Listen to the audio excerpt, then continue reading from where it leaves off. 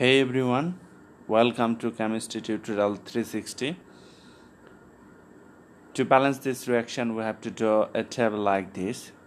If I draw a table like this, then I will get two sides.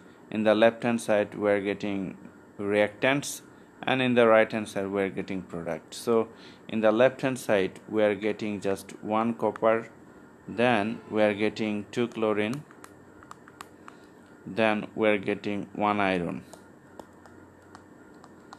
In the right hand side, we are getting 1 copper, we are getting 1 iron,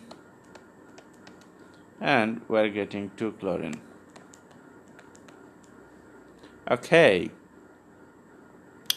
to balance this reaction, we have to balance copper, chlorine, and iron from both sides, right? So in the left hand side we have 1 copper, and right hand side we have 1 copper, so copper is balanced.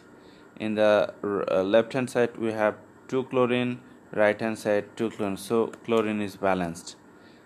In the left hand side iron is 1, and right hand side iron is 0, so iron is balanced. So you can say that this equation is a balanced equation, right?